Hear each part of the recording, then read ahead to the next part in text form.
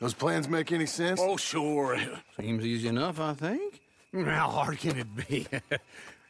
But I'll tell you what I think. Just to be safe, I'll do the reading and planning, and you do the building. How did I know you'd try to weasel out of doing any work? Oh, now, that is plain unfair. It's inaccurate and not what's going to happen. I'm simply going to use what I've got, which is a brain. While you use what you've got, which is less of a brain. Let's get started. Well, first thing it says the foundation, which involves moving those heavy wooden joists. Definitely not a job for a man with terminal lumbago unless you want to dig a 6-foot deep hole for me when the workday's over. Don't tempt me. Oh, here comes Charles. Maybe he can lighten the mood a little. How'd you get on? He'll be back, but not for a while. Charles, dear boy, John needs help moving these joists. Now, come on. Get a move on. We gotta get started before the rains come. You're very annoying. He's right. We should get on with this.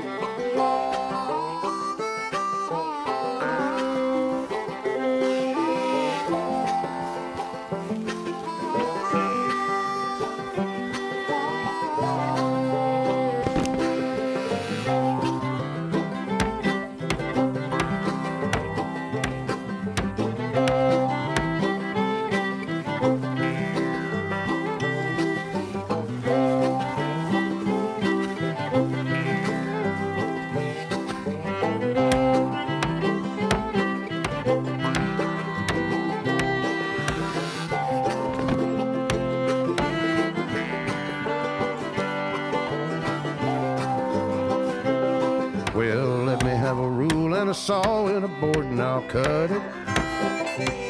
I'll climb up a ladder with a hammer and a nail and I'll nail it. Well, we worked so hard to build a little house together.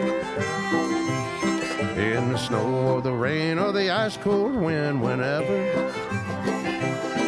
No matter what the weather, we're together.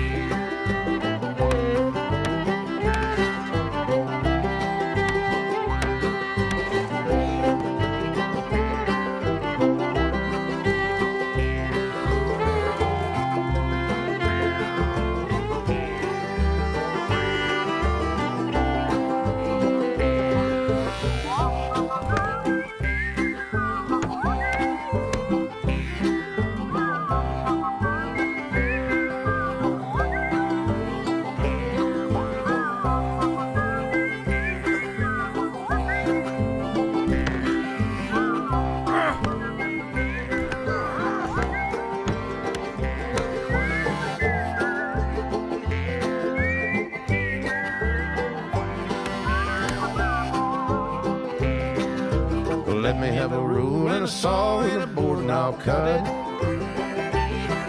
Climb up a ladder with a hammer and a nail and I'll nail it. Well, we worked so hard to build a little house together. In the snow or the rain or the ice cold wind, whenever. No matter any weather, we're together.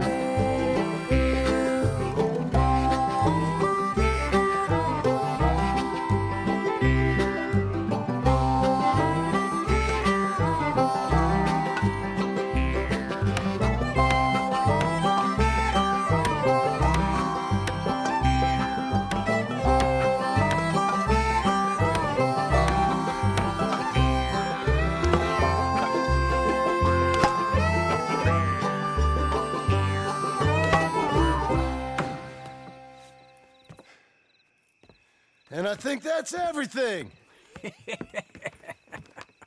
John Marston, you have a home. So do you. Oh, I know. And you, Charles. As long as you'll stay with us. Thank you. Gentlemen, to this happy home. Well, at least till this fool gets his woman back.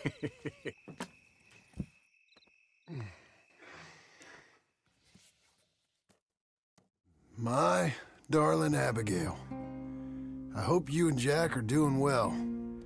I remain a fool, and I'm sure I shall die a fool.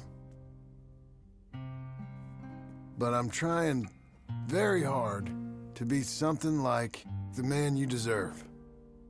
I have done something very silly in an effort to impress you. And that is, I've purchased a home. The land you read about in the newspaper up at Beecher's Hope is now ours, and we are going to try our hand at ranching. Mr. Geddes kindly helped me buy the land. I met Uncle while I was coming out of the bank, and while I know your feelings about him, he has been enormously helpful in his own fashion. Charles Smith has also appeared and is unsurprisingly a pillar of strength. Together, we've built you a home. I hope soon to show it to you. I miss you and the boy more than I can express. Please, come back to me. Yours always, John.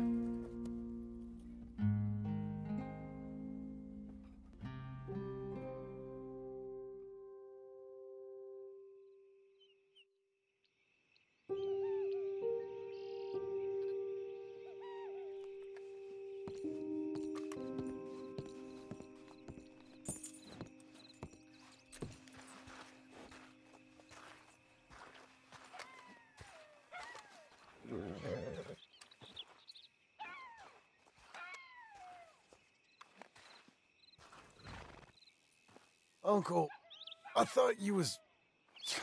Where the hell?